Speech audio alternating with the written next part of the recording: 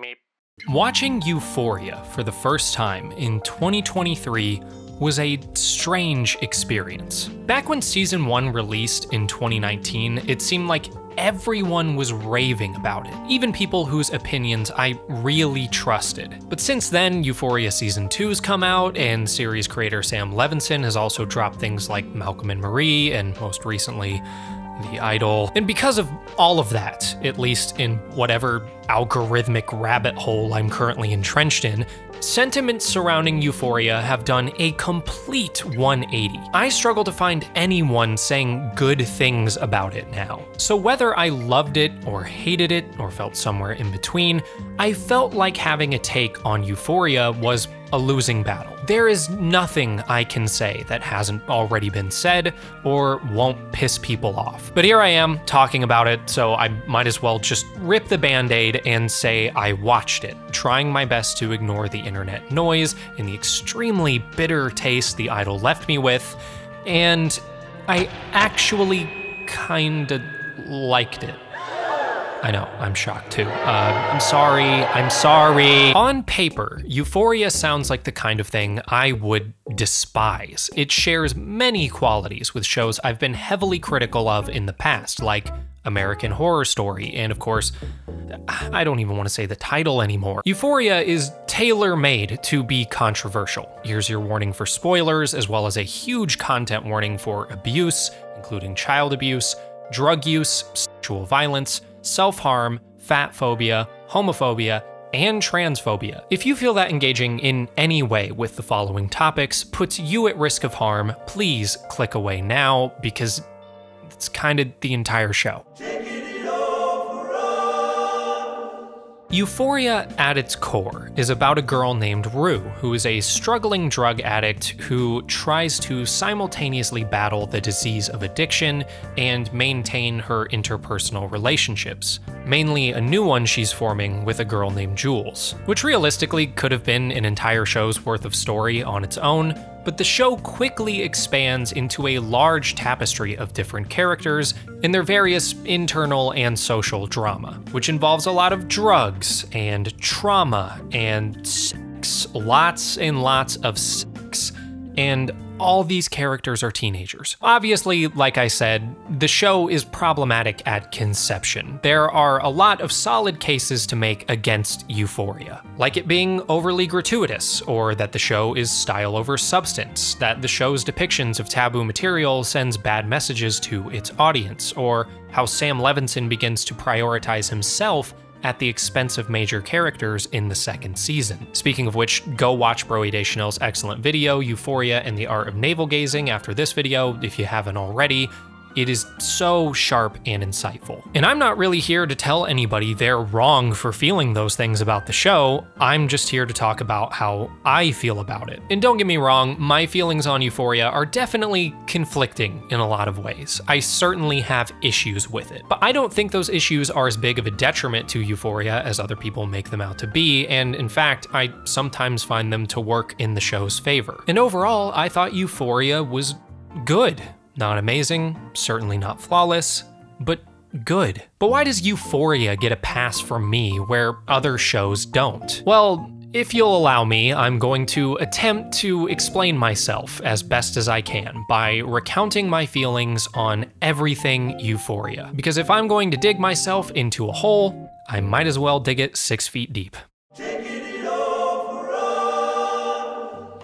Season 1 of Euphoria is easily the best overall package the series has offered so far. It feels largely cohesive, both in terms of plot and theme, in a way that the series will likely fail to ever fully recapture. Like many others, I found myself first and foremost drawn to the characters. I'll be honest and say that they were all a little bit difficult to get into at first, seeing as how each of them seemed as equally unlikable as they did relatable. But over the course of the season, I grew to appreciate my conflicting feelings on these characters more and more, seeing as it made them each feel a lot more well-defined. They each have their own internal struggles and their own backstories, as explored by the really engaging cold opens, and sometimes those struggles and experiences manifest themselves in very beautiful ways, and sometimes they express themselves through pure ugliness. Nothing's ever really black and white, morally speaking, even with a character I find entirely irredeemable, like Nate Jacobs. I spent so much of the season hoping to see something bad happen to him, some sort of cosmic revenge for all the awful things he had done. Then once it finally happened and he was completely emasculated by his father, I felt disgusted with myself for wanting that. All that being said though, I found myself most attached to Rue, which I suppose is a good thing given that her perspective is central to the show. I personally identified a lot with her mental struggles and how that bleeds through her life, through things like attachment issues and destructive behavior. It's very easy to root for a protagonist that is a fundamentally good person, but I found it, in this case, to be a much more rewarding experience to root for a character who is trying to be a good person in spite of themselves. I also really loved Jules, both as her own character and in her relationship to Rue. I found Jules' cold opening to be the most emotionally captivating, and I think that her perspective is easily the most unique one in the show. And I also think she just contrasts well with Rue to provide a pretty accurate and devastating look at the burden of young love. What it's like to be in that headspace where you don't know what you want or what love really even is yet, and you're trying to figure that out together with someone else, and how messy that process can be. Rue, Jules, and their relationship together were the emotional center that kept me going through most of the show. Well, that and the excellent directing and cinematography. Which means I might as well just address the style over substance argument.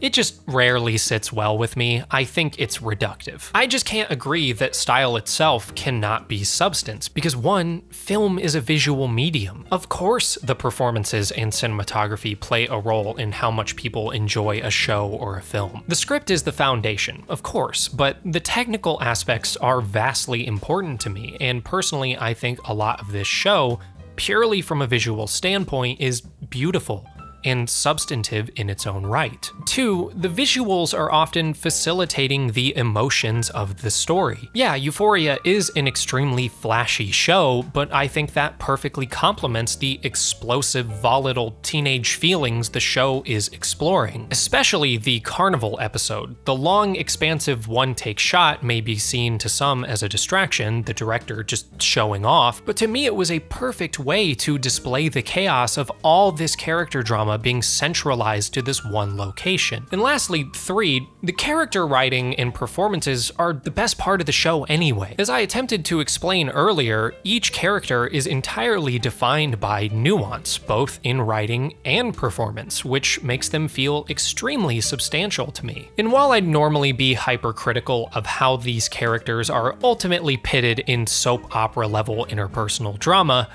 I can forgive it a lot more here precisely because all of the major characters are teenagers. Soap opera drama and campiness makes a lot more sense in the context of high school than it does in, I don't know, an insane asylum filled with fully grown adults.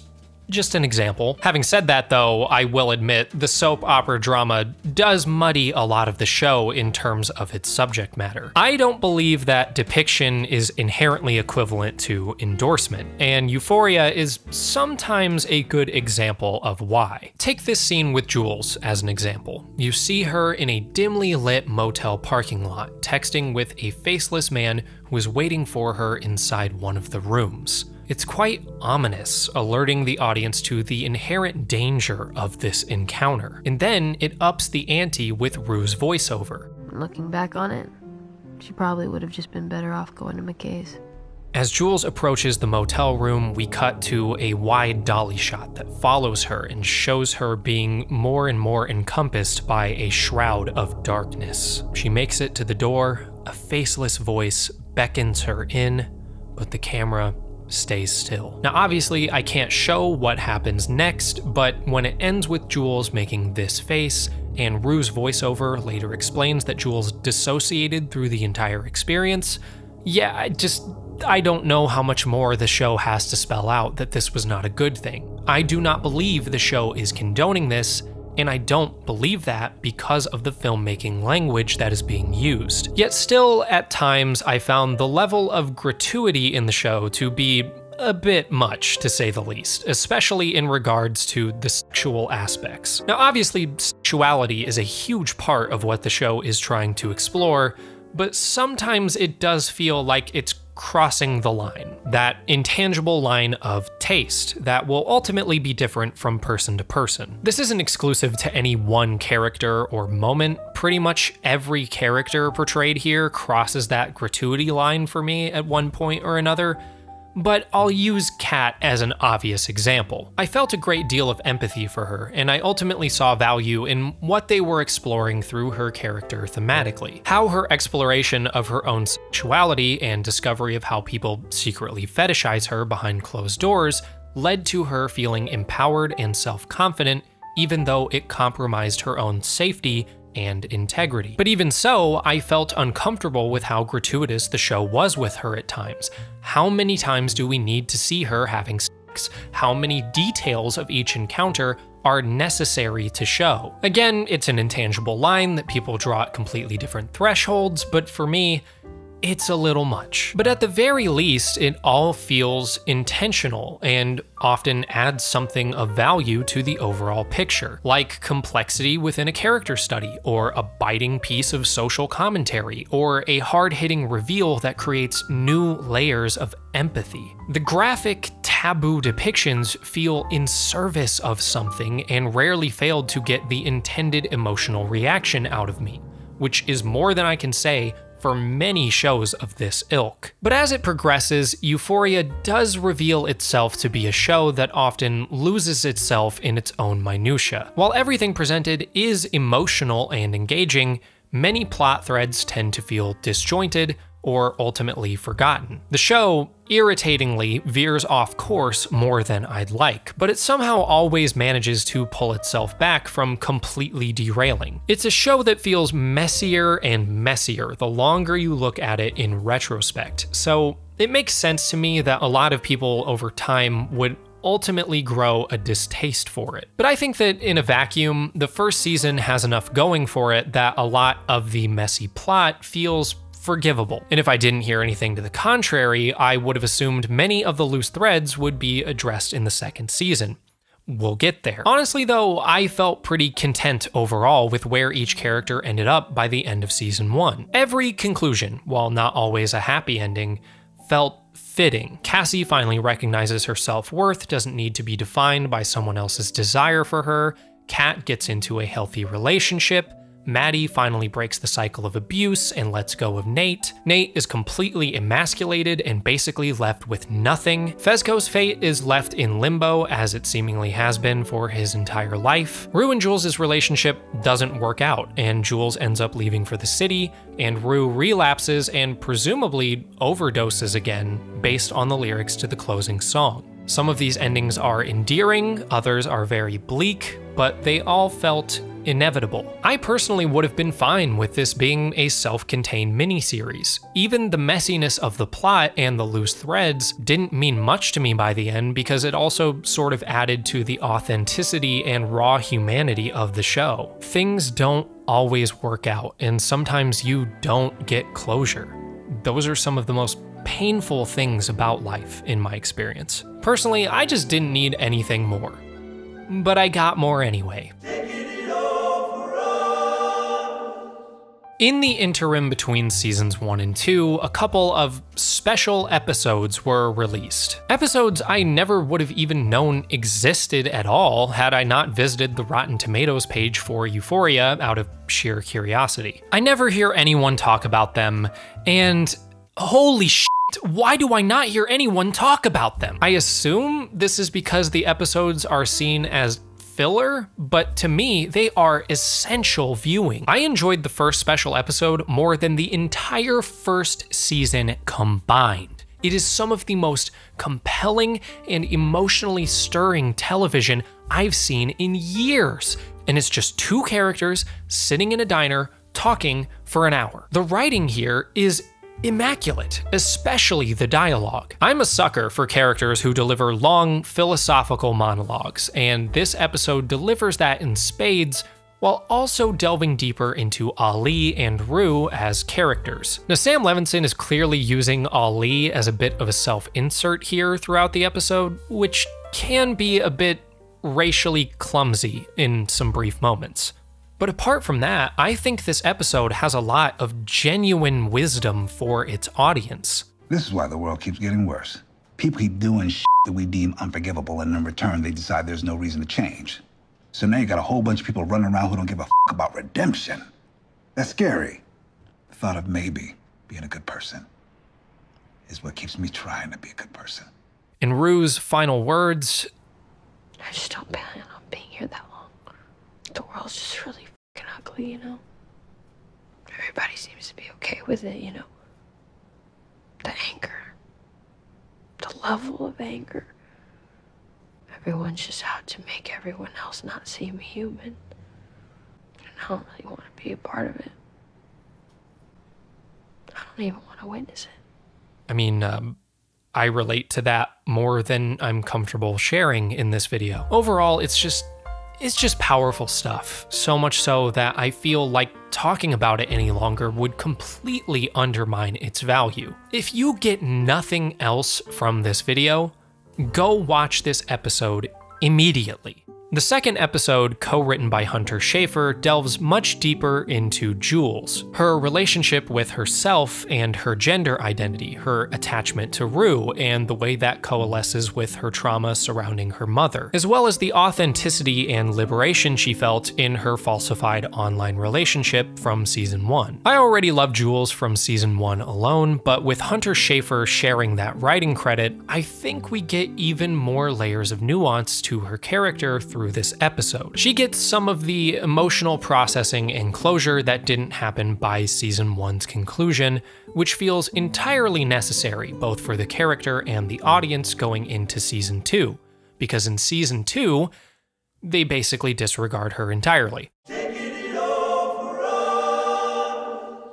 Season 2 is a fucking mess. A mess that I thoroughly enjoyed, but one that I would not judge anyone for despising. Season 2 almost entirely throws out the character-driven approach of the first season in favor of something a lot more contemplative. While this season does feature probably the best episode of the mainline show, not counting the special episodes, and while it does have its own standout moments here and there, the season by the end became entirely preoccupied with examining its own audience's relationship with Euphoria, especially the first season, as well as the audience's relationship with art in general. I believe that the play put on at the end of the season was meant to have audiences examine and understand how the show was made, how art is a processing of personal experiences and in many ways a reflection of reality, a reality that often hurts people, especially those closest to the material. This is especially true through the eyes of the Lexi character, creating a play that, apart from its campy nature,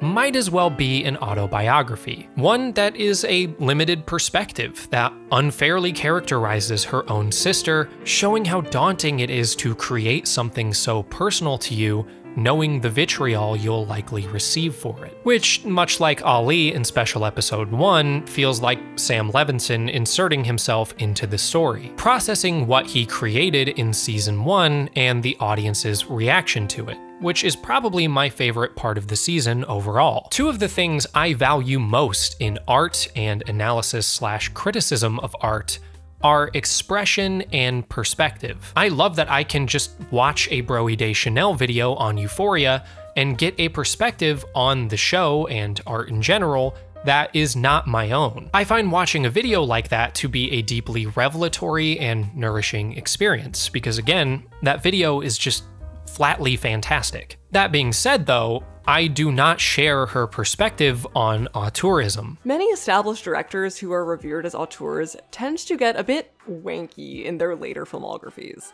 They get loose with editing, allowing their work to drag on for hours and hours. They self-indulgently reference their early work, and they repeat their own personal styles to the point of parody. The problem with Sam Levinson's later work is not that it prioritizes style, it's that it prioritizes Sam Levinson. I intuitively understand why auteur filmmakers are seen as self-aggrandizing or self-pleasuring. I just don't always see that as a negative. My favorite Tarantino movie is Once Upon a Time in Hollywood. I thought The Irishman was beautifully told and in some ways felt like Scorsese apologizing for ever making gangsters look appealing. I've long felt that Grand Budapest Hotel is Wes Anderson's best film, even though that's where a lot of other people draw the line. I haven't gotten a chance to see Asteroid City yet, but from what I've heard, I'm sure I'll love it. Maybe I'll report back on that one. I'll give Broe Deschanel this though, Mother. Yeah, that's one of the few films I would call pretentious, even if it is extremely entertaining. The point was that even though being able to personally identify with art is a huge factor of why it is so important, and obviously plays a huge role in why I love Euphoria so much, I also equally appreciate when artists get sort of self-indulgent and self-reflective, because it gives me a more authentic opportunity to understand how they see both what they create and the world as a whole, which I especially appreciate when their perspective is something that I do not have personal experience with. There's just so much value in that to me. If I didn't see the value in that, then Rue's disease of addiction wouldn't be as important to me because I only have experience with addiction from the outside in. If I was only interested in seeing my own reflection in art, I wouldn't love Jules as a character near as much as I do. I wouldn't be interested in her personal musings on transness or how her mere existence compounds to make her life both internally liberating and unfairly externally dangerous. And I mean, if we're being real, most of the major characters here are women whose experiences are inherently different to mine. But therein also lies the problem with season 2 and where I agree most with Broe Deschanel's analysis. By the way, I definitely was not saying that Broe Deschanel's point was that you shouldn't empathize with characters who are unlike you. That was a tangent, a rant. What I was trying to say is that auteur filmmakers being self-indulgent can still be an opportunity for empathy and can still have its own value, but sometimes at a cost. Sam Levinson's perspective being prioritized is not inherently wrong to me. Again, it's kind of my favorite part of season 2, but it does prioritize itself at the expense of major characters. Mostly Cassie, but also Kat, Maddie, and McKay. McKay is basically entirely written out. Kat is mostly written out, and when she's not, her inclusion either feels entertaining but disjointed or entirely contrived. And Maddie and Cassie and that whole Nate love triangle is just baffling and regressive. I really do hate to keep pulling out Joker comparisons over and over, but come on. Inviting me on the show. You just wanted to make fun of me. What do you get? I don't think so. When you cross a mentally ill loner with a society that abandons him and treats him like trash. Call the police, I'll Gene. tell you what you get. Call the police. You get what you f***ing deserve. Get the f*** off! I am just so sick of the writing crutch of making a character indiscriminately spiteful and irrational to force drama into the story. All art is collaborative to one degree or another, so I feel bad for implying the blame for the sloppiness is on any one particular person, but seeing the Hunter Schafer writing credit in Special Episode 2 did give me hope that each character was going to be given new layers of depth and authenticity, that they would each be more informed by the personal experiences of each actor who portrays them. But instead, it feels very clear where the priorities are and where they are not. Even more so than the first season, season 2 completely loses itself in minutia. It just kind of meanders across different ideas and only takes time to really focus on the things it truly cares about, which plainly sucks because, again, the characters and the way they're performed are the show's greatest strength to me, still. I can totally understand why people who are looking forward to seeing how each of these characters grow and change as people would be bitterly disappointed by season 2. I'm a little bit disappointed even. But at the end of the day, I just kind of took it for what it was, a largely unfocused, messy piece of self-reflection, which sometimes, despite itself, managed to be wildly entertaining and deeply emotionally resonant. And I think that's a pretty good distillation of how I feel about Euphoria as a whole. I'm very conflicted. It's both gut-wrenching and heartwarming. It was an illuminating mess. Sometimes it gives me hope for this world, sometimes it really, really pisses me off, but through all of that, it is authentic and actually makes me feel something. I know this probably won't be enough justification for a lot of people watching this, but I think the reason I'm so forgiving of Euphoria in areas where I am not at all with other shows is because even at its worst, it's incredibly human.